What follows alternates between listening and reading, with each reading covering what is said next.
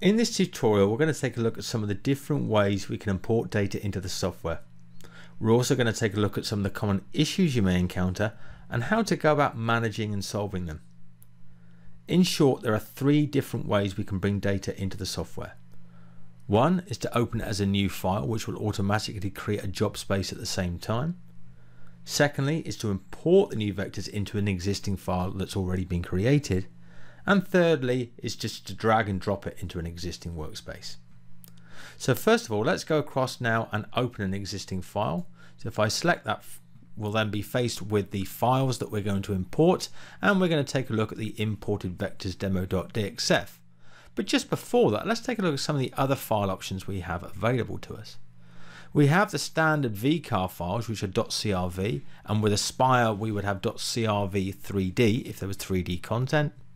We have DXF and DWG files, which typically come from engineering packages, and also we have EPS and AI, which typically come from graphics-based packages. We have PDF files, and we also have the scalable vector graphics, which is an XML-based vector image format for two-dimensional graphics as well. SVG, DXF and DWG will contain layer information. If we import a PDF that has multiple pages, each of those pages will come in as a different layer too. Okay, so let's import our imported vectors demo.dxf and open that. Save changes now because we want to create a new job space, and we can immediately see the vectors shown full screen. I'm just going to zoom out slightly now and just show the way it's been located with respect to R00. So as you can see here, we have this sort of dark grey line which denotes the offset of the original part from its location. So you can see that the vectors were exported from the original CAD package at a distance from the XY0, and that's been replicated in our software by showing this as an XY offset from the lower left hand corner of the vectors. If I am to switch that off, essentially that's removing the offset, and the bottom left hand corner of the workspace is now our XY0. Now, we currently have a job space that is just the same size as our vectors, and we may wish to add a border around that. So if we come up to the job size, you can see it's currently approximately 9.3 inches square, but of course we can now increase that size. So I'm going to go 10 in X, and we'll also do 10 in Y, and you'll see that it's increased the distance in positive X and positive Y to be 10. So it's actually just added a border on two edges, the furthest from the XY datum. And what a good way to actually add in a universal boundary is to temporarily change your XY datum to be the center of the workspace. So I'm going to select the center now. Okay, come back up to the job size, and I'm going to add 12 and then 12 for Y, and okay that, and you can immediately see that we've added an extra inch on all of the four boundaries, and we can come back into the form and just change the lower left hand corner to now be R00. Okay, before we take a look at importing a set of vectors into an existing file, let's take a look at the layers that we have in this part. So I'm going to hit the drop down on layers, and we can see that we have three layers: layer 0, layer default, and a layer red. Layers default and red clearly have information on, denoted by the blank page with some vectors drawn on them, but layer 0, it is a blank page, therefore there is no information pertained on that layer. I'm going to switch all three layers on now, and we're going to switch on the default layer. You can see that's a black layer and is not currently active. Okay, if I then switch on the red layer, we can see it's the red vectors there, and this is currently the active layer. So that three layers were included with the DXF file. Okay, so now at this point we're going to move forward and create a new file and then import that DXF into that existing workspace. So we're going to go across now and create a new file, and in this case we will create it as 12 by 12. We're not so worried about the thickness here, we're just going to import in 2D vectors, and I'm going to make my lower left position my 00 in the lower left hand corner, And with that now I have my blank workspace, my 0, 0 in my bottom left hand corner, and I'm going to move forward and import the vectors. So I'm going to come back up and you can see that we've got a range of different options at the top there, of which under file operations, import vectors. So I'm going to select that now, which will bring up the form. I can pick the same import vectors demo.dxf, and that will be imported into the job. Now we can clearly see here that the original distance, the XY offset from that lower left hand corner, has been maintained in the same way that we saw it with the original file where we opened it native and it created the part. So it's honored the XY offset that it was exported from with the original CAD package. Okay. Just like the previous example, let's take a look at the layers that have been created. And on the drop down there, we can see that we have the same 3 layers, layer 0, default and red, but we also have an extra layer, which is layer 1. This is due to the fact that when we first created the part, it naturally creates a layer for all our 2D data to go onto, which is called layer 1. And in this case, I could actually delete that layer out, and I could do the same with layer 0, as there's no data either. So we're just left with 2 layers, the default and the red layer. Okay, so now we're going to start looking at really bringing in extra data on top of this existing file. So what we're going to do now is go across and import some existing vectors into this job space. So I'm going to import that, and we're going to take imported vectors demo2, and I'm going to open that up, and it doesn't look like anything has happened. And this is quite often the case where the vectors its position with respect to R00 is very much different to the existing package, and hence they are completely off the workspace we're using. So the best thing to do is just to come up to the top menu and zoom active level to drawing limit. So I'm just going to hit that now, and we can easily see there that we have some vectors in the top right hand corner, this snow white, which happen to be placed a long distance from our XY0, and that's because the original reference exporting package, that's where they were located with respect to 00. So what we now need to do is probably bring them down into our workspace, which you can do either by pressing F9 on the keyboard, or simply go into the transform objects align and possibly placing that in the center of the workpiece. You can see now that's moved from the top right hand corner down into the workspace. So I'm going to close that out now, and simply we'll select that same zoom to active limits, and we can see that we brought our snow white vectors down into our workspace.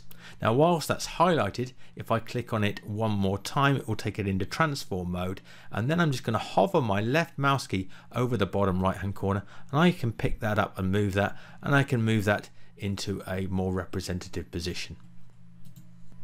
Okay, so now that we've imported the snow white data and repositioned it, let's go up and take a look at the layers.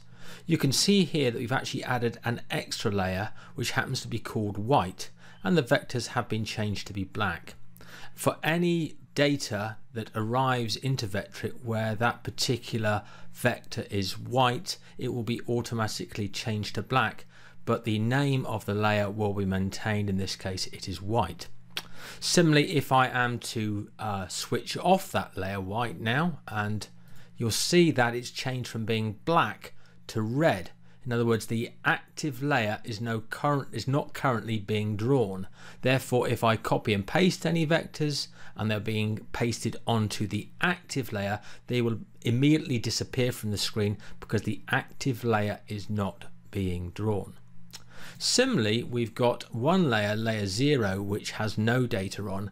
If we did have multiple layers that had no data, one way to remove those layers easily is to switch off the layers that currently do have data, so only the layers without information are drawn, and then right mouse key and say merge visible, and it will merge all those layers into one, allowing you to easily delete those layers. So now we're going to switch those back on, and now we're going to take a closer look at the data on the screen and see if there are any outstanding issues that we might need to address before we come to machining. As we mentioned, it's always worth taking a closer look at the vectors before we go on to do any machining. So with that, I'm going to use the vector validator under the edit objects menu, there is the vector validator, which when we open it will allow us to search all the vectors to see if we have any particular issues that may need sorting out. So I've said search all, and we can clearly see in the top left hand corner there may be one vector on top of another. We also have issues down in the bottom right hand corner where we may have a number of single vectors that could be joined into one, and it looks to me maybe like these two elongated vectors could well be duplicates too. So that's indicating that I do need to address some of this. So I'm going to close down that form and actually come up to the top and say edit selection, select all duplicate vectors. So with that now it's selected. You can see here in the top left hand corner there is a purple dotted circle, but that is on top of an underlying black circle, so it just shows a sort of broken purple. And we also have the same here with these two long vectors here. Okay, so with that, whilst they're selected, I'm going to right mouse key and say move to layer and do new layer, and I'm just going to call this duplicates, and I'm going to make that layer active as well. And at present I need to now show those items have been moved across to this particular layer. So we're going to come up to the top menu here. We can see that all 5 layers are currently on. I'm just going to switch those off, and we can see actually that the duplicates, okay, we can see there are 3 items. And if I now switch that off and switch on the other 4, we can see that we still have exactly what we thought we had at the start, but clearly those 3 items that are on duplicates happen to be extra and we don't need them. But in this case I will keep them on that duplicates layer in case I need to refer to them. So now let's come and have a look at the remaining vectors that we have here. And we now just have singles here, which is good. You can see that showing by the single purple dotted line.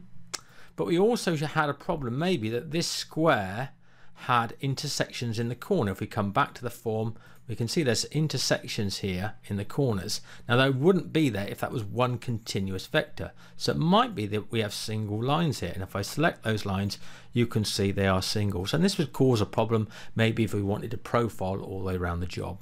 So with that now I'm going to select those 4 vectors together and come across to the edit objects menu and join open vectors.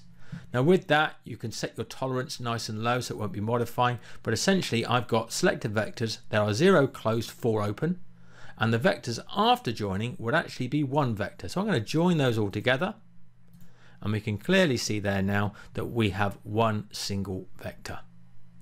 Okay, so with that we've addressed most of the issues, but it is always worth sometimes taking a closer look at the vectors and seeing if there is any refinement that can be done before we consider machining.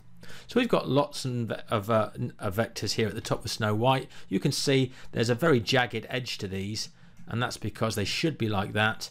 But of course we've got a nice vector here that should be smooth, and suddenly we can see there are lots and lots of points on that.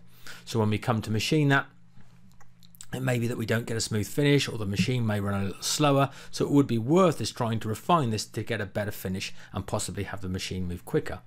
So with that, if we come across to the menu now, and we can pick up the fit curves to selected vectors command, which is under the edit objects menu. If we select this now, you've got curve fitting. So fitting type, do we want to fit circular arcs, beziers, or straight lines?